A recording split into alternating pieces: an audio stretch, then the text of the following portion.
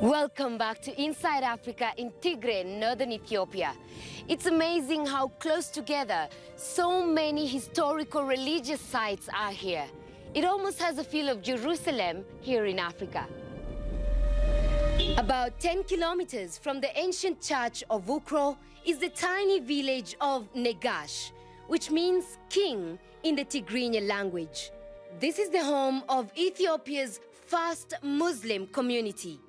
And this is the holiest place here for Muslims. They believe this is where the original followers of Muhammad are buried.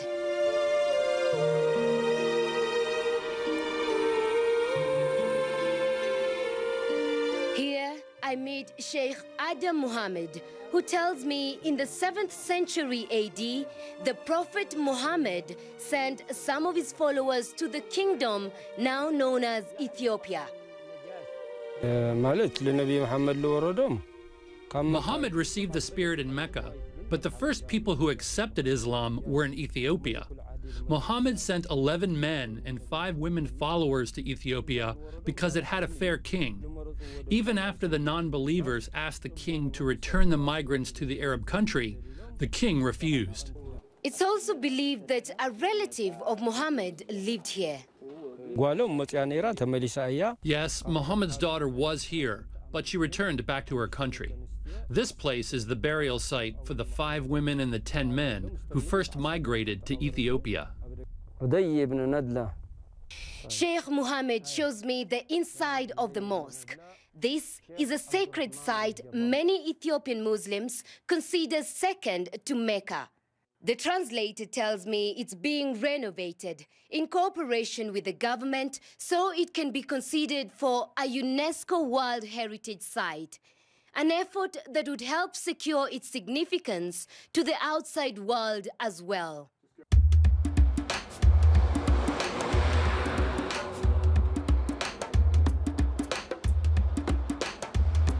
About a 2-hour drive on winding mountain roads takes us to another significant site in the Tigray region. On the way, we stop to recognize a relatively recent historical event. These are the Adwa Mountains. Here, there are no stones or monuments, nothing to tell the story of what happened here. But it was in these mountains, in the mid-1890s, that Ethiopia defeated the invading Italian army, becoming a hero to the colonized nations across Africa.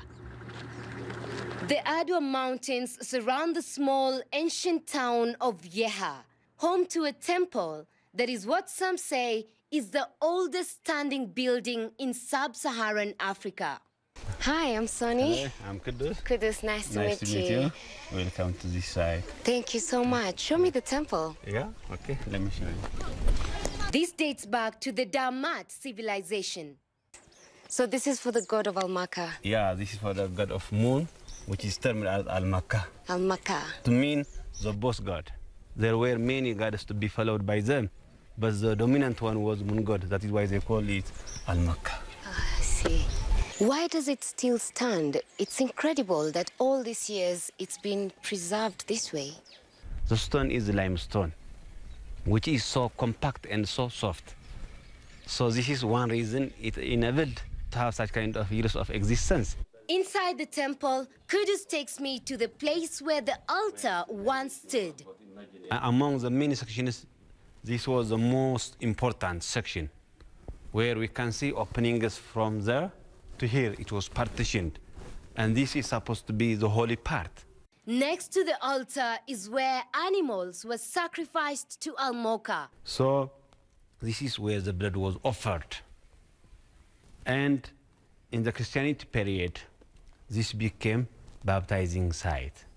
Kudus tells me that Abune Aftse, one of the 9 saints from Syria who helped spread Christianity in Ethiopia, came here during the 6th century AD. When he found this old abandoned temple, he began using it as a church, continuing the tradition of spirituality in this holy place. Not far from the temple, Kudus takes me to the special building where the artifacts found in the temple and the nearby church are kept. These are the treasures. Yeah, this is the treasure house where we can have archaeological findings and ritual objects. The owner of the civilization in Iha were writing on a stone using the Sabian language. Do you know what they say? I will try it, but you know that is a dead language, Sabian language, almost to be dead. But I can try my best. Okay, try. The system of reading is from right to left, and from left to right. It keeps going zigzag, or it does have a name called Bostropheden. It is Greek name to mean ox ploughing system of reading. So generally dedicated for the son of the crowned king. These stone carvings are not the only priceless artifacts held here.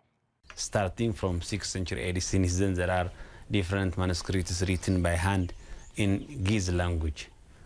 And the material is goat skin.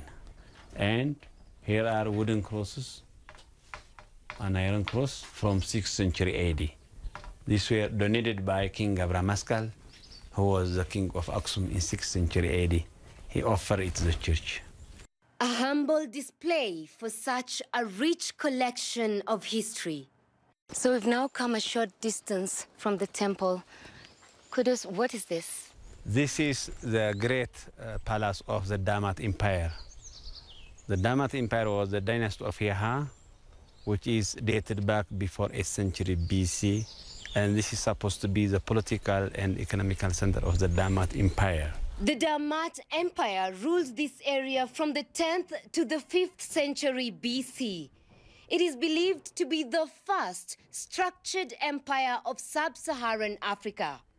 So how many kings would have enjoyed this palace, for example? It is said that there were 56 kings had been administrating under the system of the Damat dynasty. Among of them, one to be mentioned is Ethiopia. Ethiopia is a king who was supposed to be the last king of Yaha, the one who named Ethiopia to be named after him. The name Ethiopia has got in the time of Yaha. It's no wonder Kudus considers Yeha to be the birthplace of Ethiopian civilization. After the Damat civilization declined, Yeha was abandoned as the seat of power in Ethiopia, and the nearby kingdom of Aksum began to rise. That's where we're headed next on Inside Africa.